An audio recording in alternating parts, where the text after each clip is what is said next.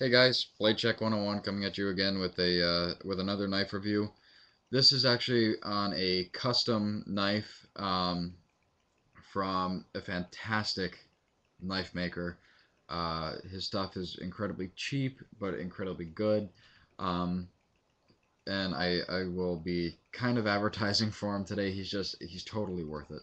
A really great guy in general and a fantastic knife maker. Um, Anyway, to begin the review, this is the knife I will be reviewing. It's a neck knife, theoretically, uh, but there's no name for this.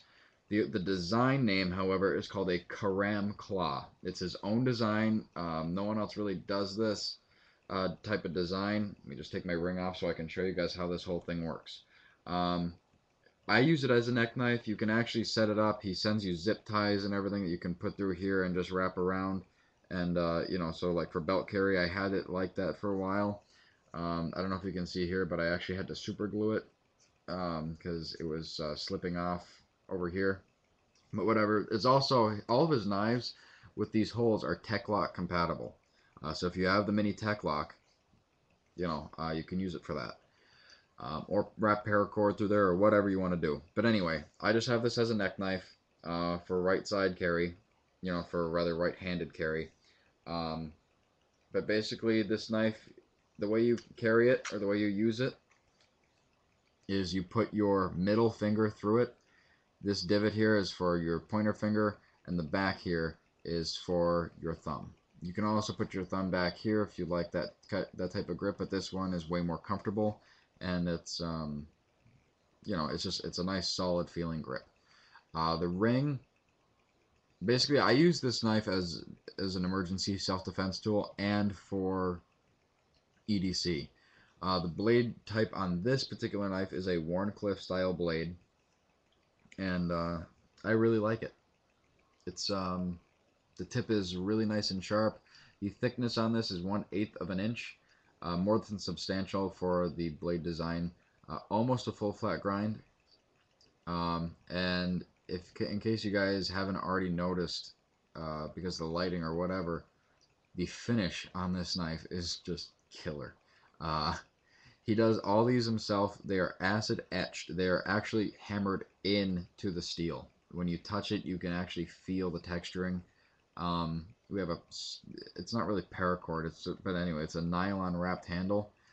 Okay, now guys, the guy who makes these things, his name is Jason, but he has a website called ecosnives.com, ECOS knives.com, and he has some stuff up there right now. This is January 18th. Yeah, January 18th, 2011. He has a couple knives up there right now on his website. Check him out. He does amazing work, guys. Actually, he has a ton of these up there as of right now. Just different blade configurations. He actually does like a karambit style on these. He doesn't just make these, guys. He makes a shitload, pardon my French, but he makes a ton of different styles of knives. And they're really, all of them are just amazing. I have a ton of his knives. If you email him, it takes a while, but I did it myself, and the reward was far greater than how long I had to wait. Was the if you order from him, you can actually get custom orders done, and I had 2 knives made by him custom for myself. Uh, One of them I had a steel trainer made and an aluminum trainer made of the same design, so I could train with them both solo for weight and with people. But this knife was 50 bucks, um, and well worth it. It's 1095 high carbon steel. Uh, it's triple tempered. The finish and the wrap, he dips the entire knife after tempering it in a resin or in like a lacquer, and that seals this on completely, and it keeps the blade from rusting when you have a polish like this. Um, if you don't get the polish and you just get a regular finish, the edge will not, or the ground part will not be resined. So keep that in mind, guys, because if you start fingerprinting it or if you get anything on it, I have one that I accidentally stained my blade all up because I was dumb and I totally forgot about it. I left it wet in the sheath for just a little bit, and now it's stained. Uh, it doesn't keep me from using the knife, but it would. I wish it didn't. I wish it wasn't there. All of his sheaths are ABS or Kydex. He makes them himself, and again, they are Tech-Lock compatible. All of them are Tech-Lock compatible. He only does one-sided though. I don't know if he can do the two-sided, but I haven't asked him either. The knife fits in the sheath really, really nice. There is no play, and the knife is not coming out. Some of his knives I've had to adjust slightly just by taking a match when the knife is outside of the sheath and just barely singeing it and just kind of tapping it, and then putting the knife in and out to cut through that but make it a little bit more secure. This knife is not like that. None of his karamclaw versions are like that, actually. They're really, really good solid lockup knives. But again, this knife, I just wear it around my neck pretty much every day. It rides completely and totally flat. There is no showing of this blade ever. The only part that actually shows, if at all, is the paracord, which it looks just like a regular necklace or whatever. But I always carry it under my shirt, and basically just as far as deployment goes, just find it and pop it. And it deploys pretty quick. Again, emergency defensive. I also wear this one at work because it's not a very mean looking knife, and people don't think that the Wharncliffe style blades, you guys will hear me talking about this a ton in future videos. Whenever I do a review on a Wharncliffe style blade, for a little bit of reference, I love Wharncliffe style blades. For some reference, excuse me, I'll be doing this review at some point. This is the discontinued Spyderco Yojimbo. You can still find it some places online or whatever, so I'll be doing a review on this knife too. But just to give you an idea of how much I love Wharncliffe style blades, and that's why I chose this knife. People don't think that it's a good EDC choice, and I have to disagree, guys. EDC with a Wharncliffe style blade. I dare you, go into your, and you may have even thought about this. If you're not familiar with blades, you may have even thought about this. Go into your father's tool chest or your own and take out a Stanley cutting tool. Look at the blade design. It comes out just like that. That's what it is. It's a Wharncliffe style blade. So as far as utility stuff, this is absolutely fantastic. This one is almost a full flat grind. It's like a 5/8 full flat grind, or flat grind. It's really, really good. The sharpness of it, oh my god, when I got this knife, I have not touched this up at all, by the way. The other reason Wharncliffes are a really, really good configuration are because they are so easy to sharpen. You just take it and drag it right along the sharpening stone. No fuss about anything. It's completely and totally straight. So there's no curving or anything like that when you're doing it. This knife, like I said, was around 50 bucks.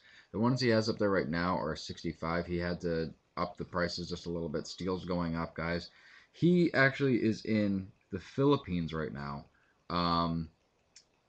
basically to keep the price of his knives down. He's there with his fiance. Great guy, nice guy. He's just completely and totally willing to help you out. What the hell did I put my sheath on? Here it is.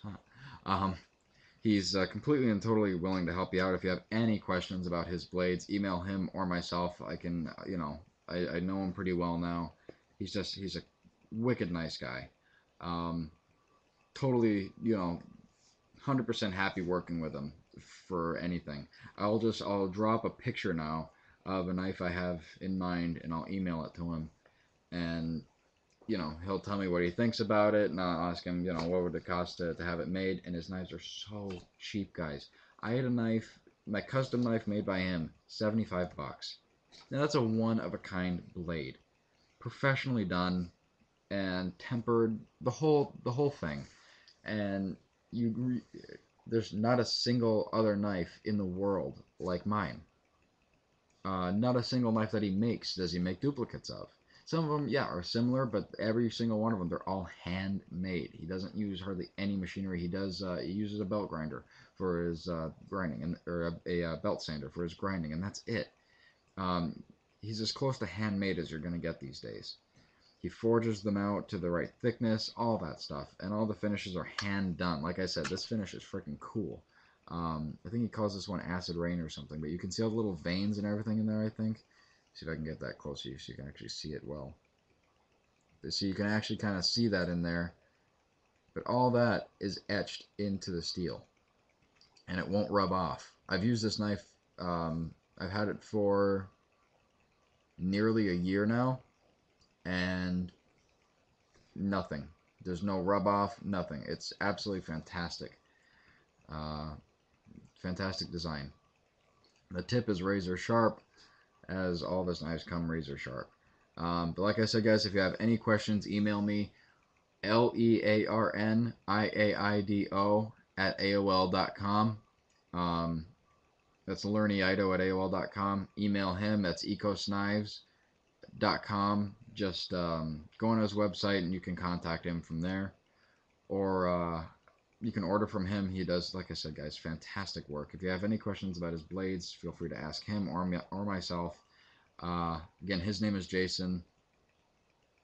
Just if you're going to email me, put YouTube in the subject box just so I know that it's someone from, from the video, and then ask me the question, because I won't answer it unless I know who it is.